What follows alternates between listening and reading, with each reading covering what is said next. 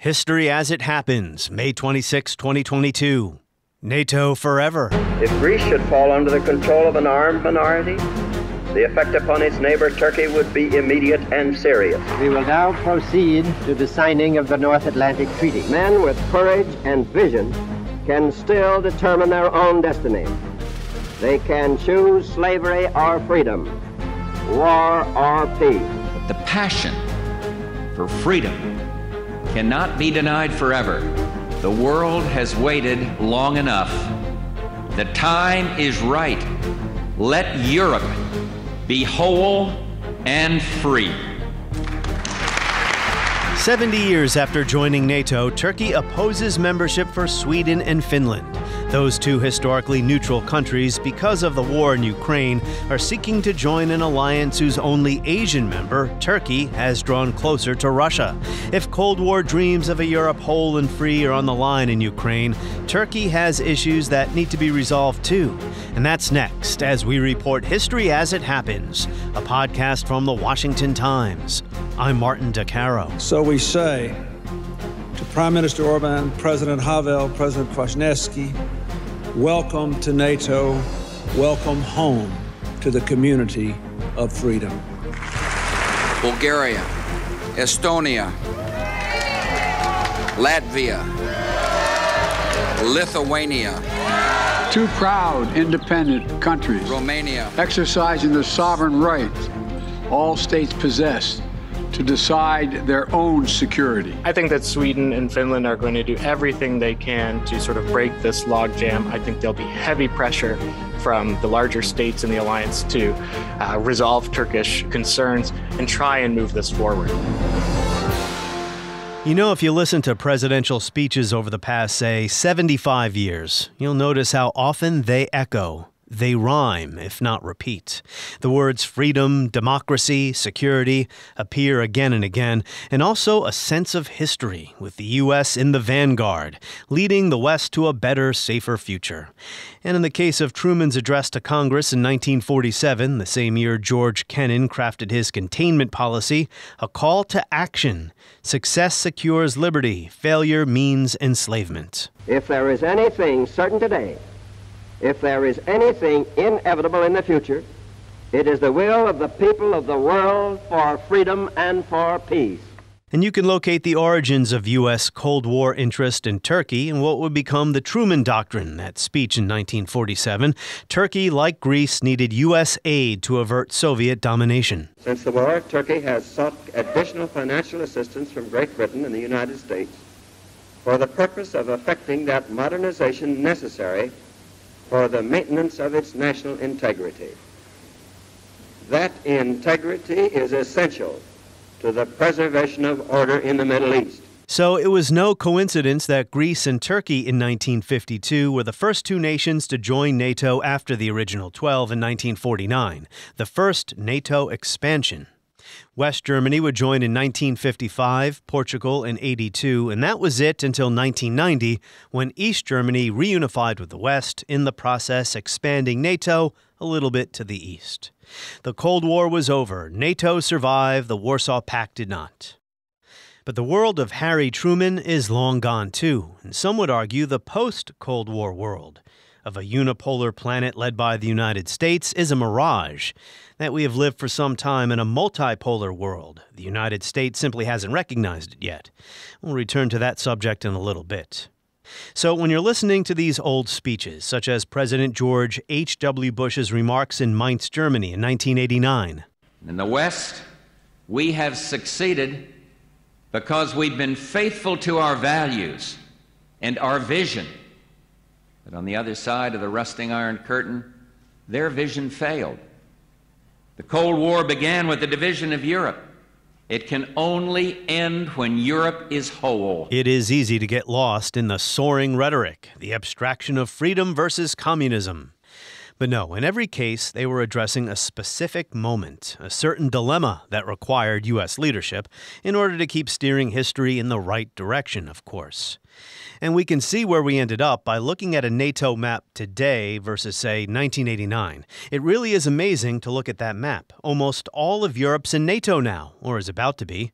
In 1999, the former Soviet satellites Czech Republic, Hungary, and Poland joined. Today they are a part of NATO, pledged to defend what was too long denied to them. And then in 2004, 9 more countries joined NATO as Russia looked on, powerless to stop it. They endured bitter tyranny. They struggled for independence. They earned their freedom through courage and perseverance. And today they stand with us as full and equal partners in this great alliance. 3 of those countries, Estonia, Latvia, and Lithuania, were once part of the Soviet Union, annexed by Stalin in the Second World War. And now history is speeding up again. Finland and Sweden want to join NATO, dropping their decades-long commitment to non-alignment, although both have been NATO partners since the 1990s. But still, this is a big deal. Finland was once part of the Tsarist Empire. It shares an 800-mile-long border with Russia. It fought a war against the invading Soviet Union in 1940 and signed a treaty with the USSR in 1948, establishing its neutrality. Once Finland and Sweden join, NATO will have 32 members, unless its only Asian member blocks them. I think it's conceivable. I can imagine Turkey holding out unless there are real costs levied on Turkey for postponing. I can imagine Turkey holding out for at least a year. Howard Eissenstat is an expert on Turkish history and politics at St. Lawrence University. Our conversation, focusing on the Turkish dynamics here, is coming up in a little bit. First, we're going to talk about Finland and Sweden some more and the changing geopolitics of Europe, triggered by Russia's invasion of Ukraine, a war of aggression that has renewed NATO's raison d'etre. Timothy Sayle is a historian at the University of Toronto, and he is the author of Enduring Alliance, A History of NATO and the Post-War Global Order. Tim Sayle, hello. Thanks, Martin. It's great to be with you. Joining us from north of the border. So it is interesting how quickly history can change. A few years ago, NATO was said to be in an identity crisis. What was its purpose? Did the U.S. even want to stay in NATO any longer? Now we have 2 countries that had never been in NATO, never really wanted to be in NATO, applying for membership. So what are your general thoughts about what we're seeing here, this historic shift? Right. Well, it is like history has sped up all of a sudden with this war in Ukraine. In a war that began with so much discussion about possible NATO expansion, actually is likely going to see NATO expansion, but not where we expected. So Finland and Sweden, I think, very likely to join the alliance in the coming months. Months? That quickly? I think this process, while slow now because of the Turkish opposition and opposition from other states like Croatia has raised some concerns, I think that Sweden and Finland are going to do everything they can to sort of break this logjam. I think there'll be heavy pressure from the larger states in the alliance to resolve Turkish concerns and try and move this forward. I think it's a bad thing for NATO if this membership issue drags and drags. I think that it's in the interest of the alliance and most of the members to have it resolved as soon as possible. Well, historically, the process of actually entering NATO does take time. It's not like signing up for Little League Baseball, where you just show up and put your name on a piece of paper. It takes military integration. You have to meet certain standards, if you will. Finland does have a pretty good military. So is that one reason why this can happen so quickly? I think with both Sweden and Finland, these are 2 states that are really primed to join the alliance. Sweden has been cooperating with NATO for decades. It was a secret during the Cold War, but not a particularly well-kept secret, that Swedish defense plans were carefully coordinated with NATO. Finland, in the post-Cold War world, has worked closely with NATO too, and Finnish troops have worked alongside NATO troops. So this is not a case of, say, Warsaw Pact militaries that need to be totally rekitted, re-equipped, that need to have a country redeveloped with new civil military relationships that appease the other states. These states are really ready to be slotted into the alliance, and I think it should be extremely easy. So let's begin with Sweden then after World War II, because I think modern listeners, our listeners, in order for them to understand just how big a deal it is for Finland and Sweden to join NATO, they need to know why they remained neutral for so long. Sweden was a neutral power during the war. It did have an important trade relationship with Nazi Germany. Why, after World War II, did Sweden not want to join NATO? Right, yes. So there's a longer term, really a significantly long-term tradition of non-alignment in Sweden. But it's a little bit more complicated than that, in that during the discussions in the late 1940s about the shape of what would become NATO, there was real expectation and hope from some of the NATO allies, what would become the NATO allies like the British and the Canadians, that Sweden would join. And within Sweden itself, there was a real debate about joining the alliance. And so there were some leaders, some media leaders and others in Sweden who really did want to join the alliance. But ultimately, this tradition of neutrality held out. It, I think, was the strongest factor. Maybe some concern about how the Soviet Union would react, but it's a little bit more complicated than, let's say, Sweden just always being a neutral state. Well, I was going to ask you, was there pressure from the USSR not to join? Because there was pressure from the USSR on Finland. The Soviet Union and Finland fought a war in 1939, really 1940, the Winter War, and the USSR sought to dominate Finland. That war didn't really go too well for the USSR. They ultimately were able to impose some kind of settlement on the country. How did the end of the Winter War affect immediate Finnish-Soviet relations in the post-war period? Finland was an entirely different position from Sweden and really from all other European states. One of the biggest reasons being the series of wars fought between Finland and the Soviet Union. By the end of the Second World War, the Soviet Union had defeated Finland and had managed to extract a number of concessions from the Finns, both in terms of conquered territory, leased territory. The Soviets didn't occupy Finland, but they did have Soviet forces in Finland on bases. And so the Soviet Union was exercising enormous political pressure on Finland to ensure that Finnish foreign and defense policies matched Soviet interests. So there was really no question that Finland was going to join NATO.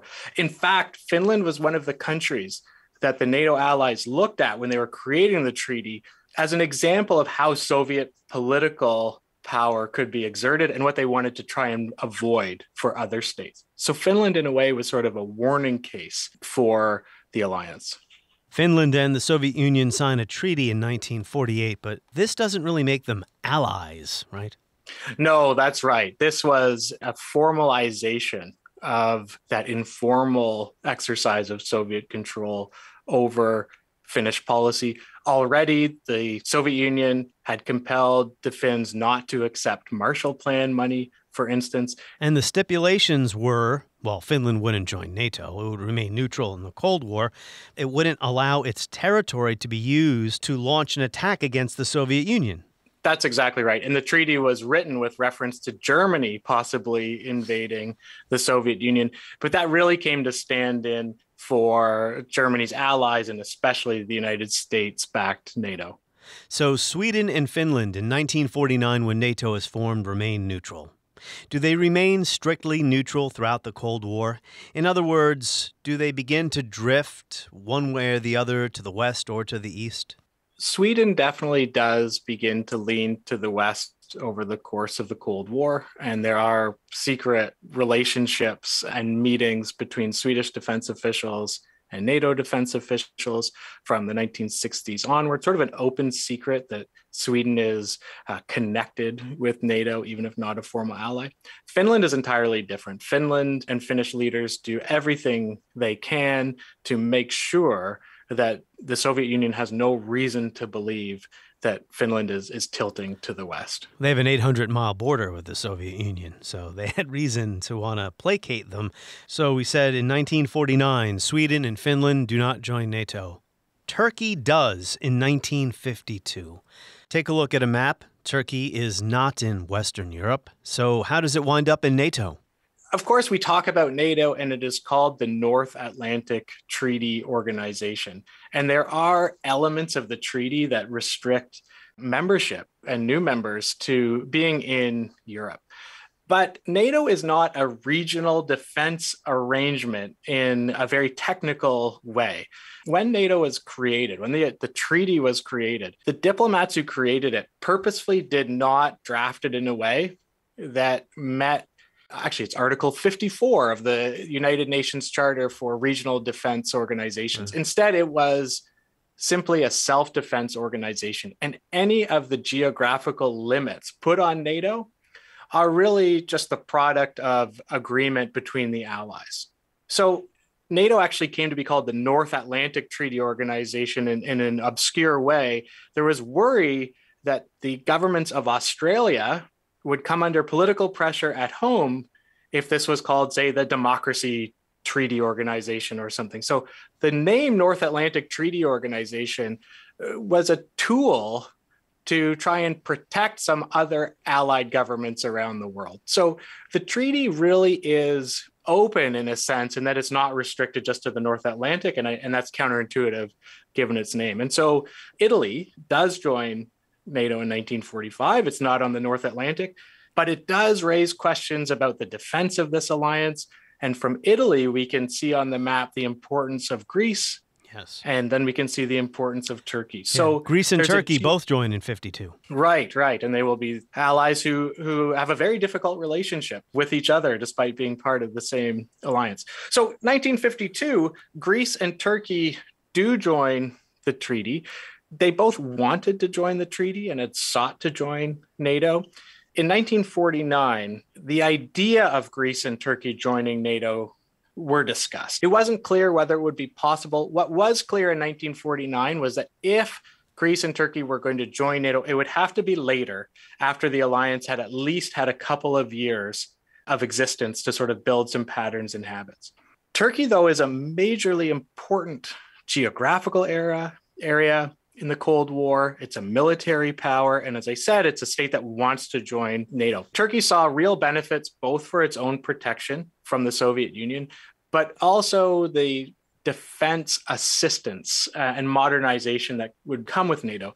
And so there are actually diplomatic records in the archives where you can see Turkish diplomats hinting to the Allies that Turkey needs a home in the Cold War and that they want it to be NATO. But if it's not going to be NATO, perhaps they need to look somewhere else. So there is a real back and forth and negotiation that ultimately ends up with Turkey and Greece joining NATO, significantly expanding NATO territory and military power. Isn't the Truman Doctrine a factor here? Absolutely. This is a crucial area geographically in the Cold War. The road from the Truman Doctrine in the 1940s to Turkey joining the alliance is bumpy. There were different possibilities, and American diplomats had different ideas as to how they could link Greece and Turkey to the defense of the West that maybe didn't include NATO membership. But ultimately, since the Turks and the Greeks wanted it, there was a military rationale for it. It did come to be. Containment, right? The U.S. needed to have missiles and an air base in Turkey. That air base is still there. I want to talk about it. This was about containment and having strategic positioning to contain the USSR. Right, absolutely. There's the sort of George Kennan-esque logic of containment, of protecting key industrial areas. And the best way to protect the heartland of Europe is to ensure that this landmass of Turkey is part of your alliance, or at least on your side. But on a less grand strategic basis and on a military basis, Turkey provided a launching pad, and I mean that figuratively, but of course it does come to be a literal possible launching pad for NATO forces in a war against the Soviet Union.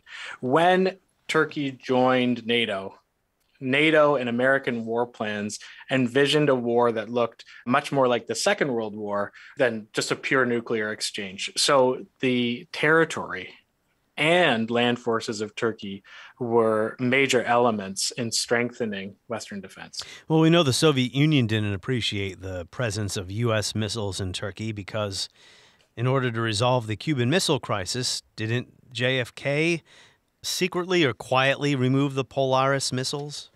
Jupiter missiles. Missiles.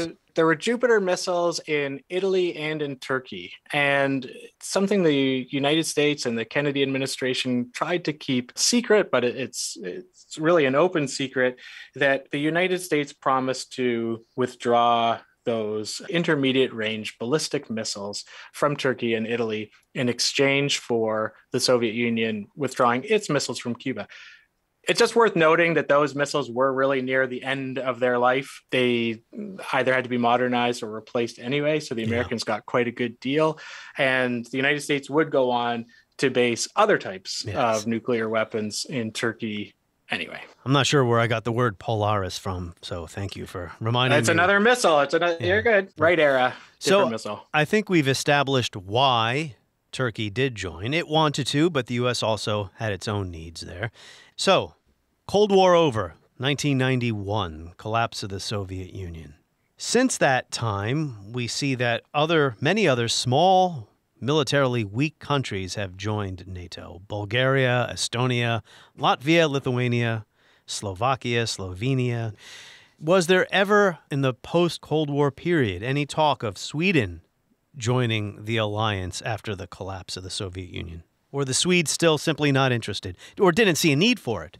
Yes, I think it's most likely the latter, in that there really was not a pressing need in the 1990s, especially, or into the 2000s, for Sweden to have this formal role.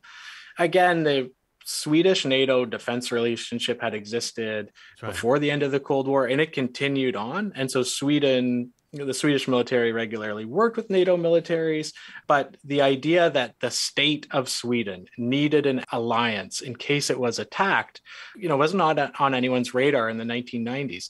I do think it was on Sweden's radar before this year, however, and increasingly in the last 5, 6, 7 years, we have seen Russia use military signals against Sweden, with Russian submarines popping up on the Swedish coast and so on. So that relationship has become more tense more recently, but it's a relatively recent phenomenon. And as far as Finland goes after the Cold War, I mean, it maintained the same relationship with Russia that it had with the USSR, right? That's right. Although the one thing I would add that continued, but is an important corollary to that, is the continued development and strength of the Finnish military, the continued reliance on conscription, the spending on weapons. Finland, despite working to maintain happy diplomatic relations with neighbors on all sides, was something of a porcupine, really making sure that it didn't give in to any peace dividend at the end of the Cold War. It just occurred to me, too, that Finland has a historic relationship. Well, we talked a little bit about it with the Soviet Union and the war, the Winter War, and the shared border, has a unique relationship to Russia, just as Ukraine has a unique relationship to Russia when it comes to this issue of alliances. Finland was part of the old Tsarist Empire. Was that a factor at all in here? We know that because of Ukraine's membership of the Soviet Union, it was an SSR, and also it had been part of Tsarist Russia, Greater Russia, that it's a very prickly issue there. What about Finland and its historic relationship with Russia? Did that bear on any of these decisions?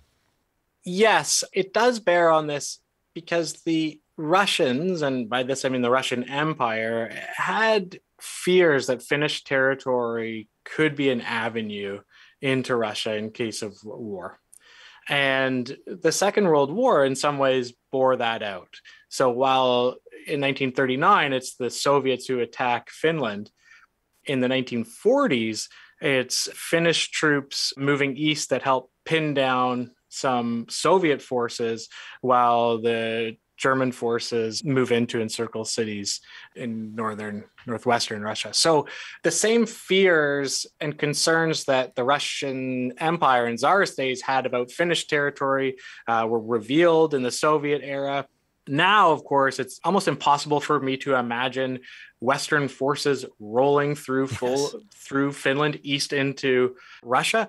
But it doesn't mean that the idea is impossible or that it's just suddenly disappeared, especially when it's been around for so long. So after the Cold War, especially after 9/11, Turkey's relationship with the United States and the West becomes increasingly strained. It's not very good today. What's going on there? What has happened? Yes, there's a difficult relationship between NATO and Turkey, also some of the NATO allies and Turkey. I think these come up really more for geopolitical reasons than simply ideological reasons or political governance reasons. I think too often people who are interested in NATO, like me, think primarily about Turkey as a NATO ally, and we don't give enough attention to Turkey's interests beyond NATO. As we saw the Middle East come to be really a battleground in the 2000s, Turkey made some difficult decisions. And one of them, of course, being a refusal to allow American troops to transit through Turkey into Iraq in 2003. We've seen a difference between Turkey and some of the other NATO allies, some serious differences as to the political future of the Kurds. That had an impact on the fight against ISIS. So Turkish geopolitical interests in the Middle East just haven't, and maybe we shouldn't expect them to, closely align with some of the NATO allies' interests in the Middle East. And that's led to real frictions in the alliance. Our thanks to Timothy Sayle, University of Toronto. So now we're going to further sharpen our focus on Turkey and its objection to Finland and Sweden joining NATO. Turkish President Recep Erdogan says the two Nordic countries are harboring Kurdish terrorists. He means the Kurdish Workers' Party, or PKK. That's a separatist movement that has been fighting Turkish forces since the 1980s. In fact, since 1984, between 30 and 40,000 people are estimated to have died in fighting between the PKK and the Turkish government. That stat cited in an article at CNBC.com. Now, Sweden, of course, denies it is harboring terrorists. It is home to many Kurds who are not in the PKK, but Turkey lumps them in with the group anyway. That same article says the Swedish government has supported members of other Kurdish organizations, such as the political wing of the PKK's Syrian branch, called the PYD. Sweden says they're different, but Turkey says they're all the same. Howard Eissenstat, welcome back to the podcast. Hey, Martin. Great to be with you again. About a year already since our first conversation when we talked about President Biden recognizing the Armenian genocide. Turkey back in the news because of its objection to Finland and Sweden potentially joining NATO. So the stated reason for Turkey's opposition is that Sweden especially, but also Finland, harbor Kurdish terrorists, is how they frame it, members of the PKK, which has been at war with Turkey for the better part of the past 3-4 decades, right? Is there more to it than that? And if so, what? I think there is. I think that certainly Turkey has beefs, particularly with Sweden, less so with Finland, over dissidents and refugees that Turkey claims are terrorists. They have concerns about Sweden's support for the YPG. They have concerns about Sweden's embargo on military sales to Turkey. But all of those things are true for most of Turkey's NATO allies. And in other words, most of the complaints that they're levying at Sweden and Finland are true for other countries, and maybe even particularly true for the United States. I think that what Turkey is really doing, it's reminding its NATO allies that it has its own security concerns, that it is an important player, and that it can be a spoiler if its concerns aren't met. Do you believe that ultimately Turkey will try to hold this up for a while? I mean, we've seen in the past, for instance, Greece held up Macedonia's entrance into NATO until they agreed to change the name of the country, is now North Macedonia. Do you think Turkey might do this for a while? I think it's conceivable. I can imagine Turkey holding out unless there are real costs levied on Turkey for postponing. I can imagine Turkey holding out for at least a year. There are expected to be new elections in June of 2023. I can imagine Turkey sort of holding out until after those elections and then packaging support for Sweden and Finland as some sort of reset post-elections. But it could also happen tomorrow if there's creativity and Turkey starts to see that there's costs as well as benefits to this equation. I think that Turkey has seen it thus far as a cost-free strategy. Well, at this moment anyway, the Erdogan government is demanding that Sweden hand over an entire list of people that Turkey views as terrorists. But Sweden and Finland have both categorized, if you will, the PKK as a terrorist organization. They ban it from their country. There seems to be a disagreement over who is a terrorist here. If you're somewhat affiliated with the PKK, or if you're just simply a Kurdish opposition figure. Well, and it goes beyond Kurdish opposition figures to other people that Turkey has targeted. In the end, there are extradition processes. Turkey hasn't met the level of evidence needed to extradite these individuals. They have received refugee status. There's no reasonable expectation that any of these people will be extradited to Turkey. If the Swedish or Finnish government were inclined to do so, the Swedish and Finnish courts would kibosh it very quickly. Many people in the U.S. may not be aware of just how many Kurdish people live in Sweden. It's about 100,000, if I'm not mistaken. There are Kurds in the Swedish parliament, so this is no easy matter. Yeah. And I would underline, these are the same sorts of complaints and tensions that Turkey has with the United States.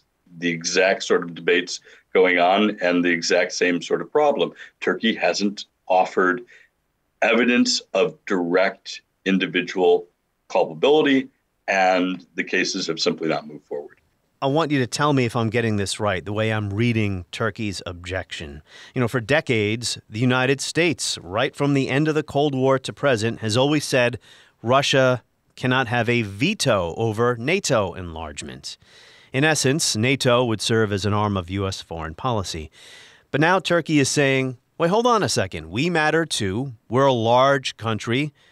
We have helped the United States many times over the years in the war on terrorism, for instance. We're a militarily strong country. It's not all about Western Europe anymore. We live in a multipolar world. Am I reading that right? I think you are. I would say that NATO, from the end of the Cold War until the Russian invasion of Ukraine, NATO was an alliance, a structure. There was this great structure. There was this great alliance, but its purpose wasn't really clear. It's now an anti-Russian alliance. And from Turkey's perspective, first of all, is that the only thing that NATO should be, right? Turkey has its own security concerns. And secondly, I'm not sure that Turkey wants to see NATO as an anti-Russian alliance. Turkey has a complicated relationship with Russia, but it would like to keep those relations working. It does not want to see a return to sort of that bifurcated relationship that we had during the Cold War.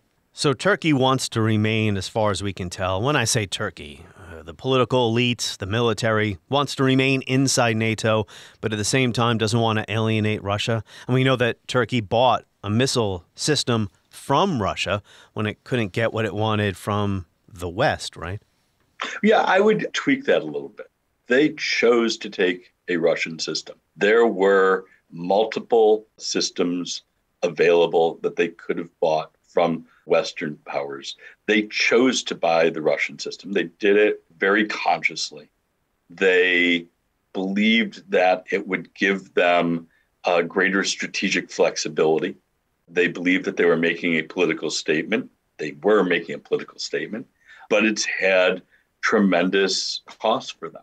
And it raises the immediate question of how can you be in NATO and be integrated in a Western military system and have Russian military hardware? I'm no military expert, but that sounds a little off to me.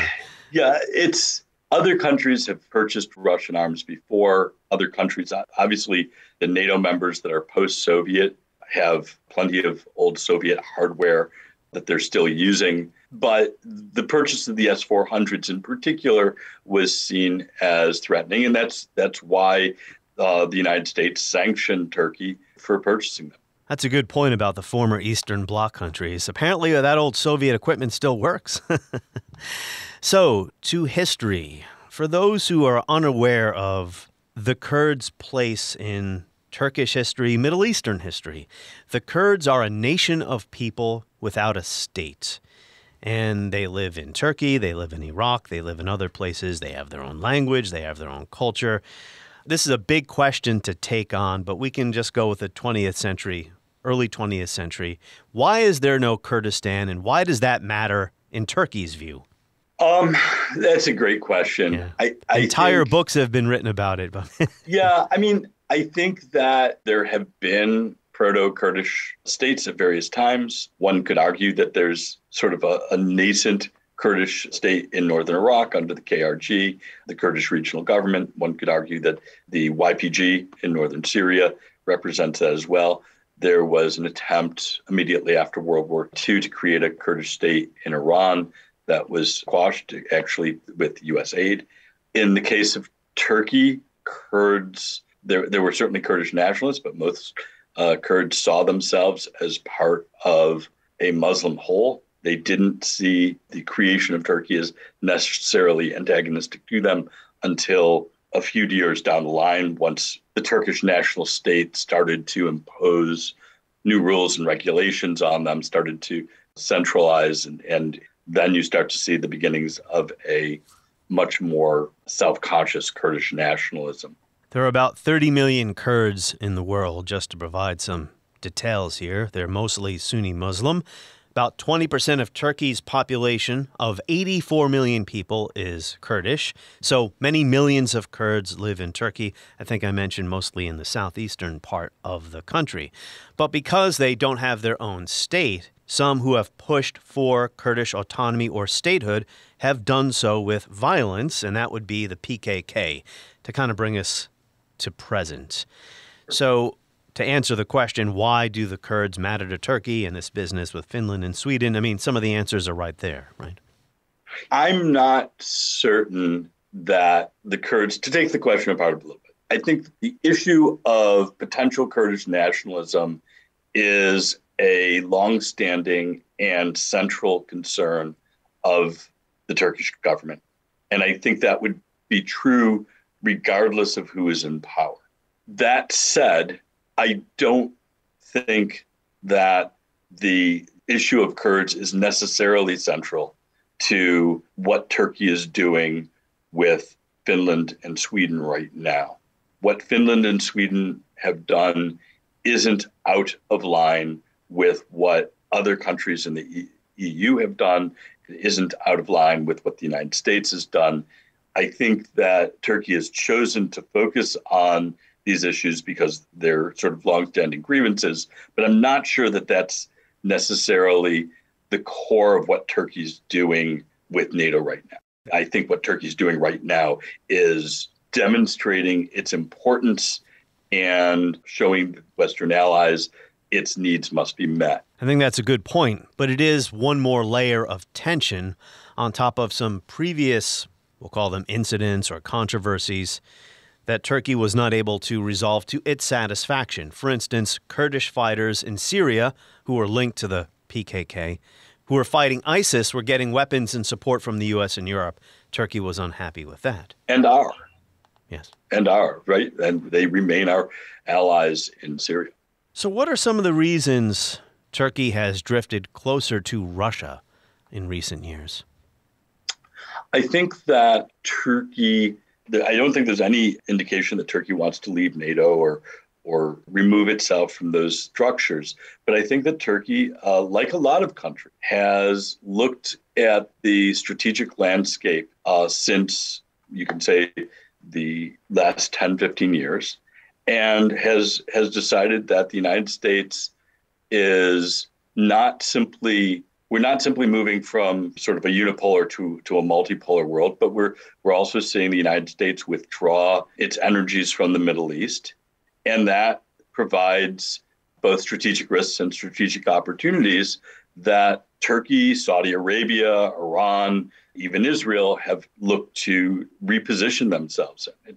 I think it's fair to note that none of our Middle Eastern allies have been as forthcoming in their support for the West in its struggle over Ukraine as we might have hoped they would be, as we might have expected them to be. Turkey has criticized Russia for the invasion, but it has not joined in on the sanctions. So it seems no, it is not. A company very close to the Turkish government has sold Ukraine drones, and those have been famously successful on the battlefield. It is closed the Straits of Montreux, under the Montreux Agreement has closed the Turkish Straits. It has limited Russian flights from Syria or to Syria over Turkish territory. So it's done some things, some important things, but by and large, it's recruiting Russian tourists. It is making it very easy for Russian oligarchs to set up shop in Turkey. It has created safe haven. And one can imagine that Turkey, in its opposition to Finland and Sweden joining the NATO, was also thinking about how this would play in Moscow. There's a question in Russia, in Russian history, that doesn't seem to have one answer, and that is Russia part of Europe or Asia? Is that question alive in Turkey? Yeah, I think it is. And I think the answer to that in both cases is, well, yes and no, both for Russia and for Turkey. There are ways in which they are fully part of the Western tradition and ways that they are not. I think that Turkey, in its current strategic thinking, believes that it's moving into a multipolar world where it has every interest in both maintaining its ties to the West and building out towards Russia, towards China, towards Pakistan, towards India, to create a country that is truly a global power rather than merely a regional one. I was reading an article in the National Review the other day. It was an opinion piece that said, Turkey's not really a democracy anymore, so why is it even in NATO? Then I read something else, that Erdogan might lose the coming election. So if they're having elections, that would mean that they are a democracy in some form. Help me figure this out, Howard. Well, I think a lot rides on that election. Erdogan is less popular now than he has been ever before. Turkey it has elections. The count has typically been fair, but the mechanics around the election have not necessarily been. I think parallels to Hungary are probably useful there. Control of the media. Similarly, this would be like, 90% of the media being owned by Fox or 90% of the media being MSNBC. It's a controlled media environment. So elections have been sort of fair, but lots of sort of rigging of the system in advance, because the country has largely been a 50-50 sort of electoral balance. The amount of rigging that was there was enough to consistently give Erdogan power.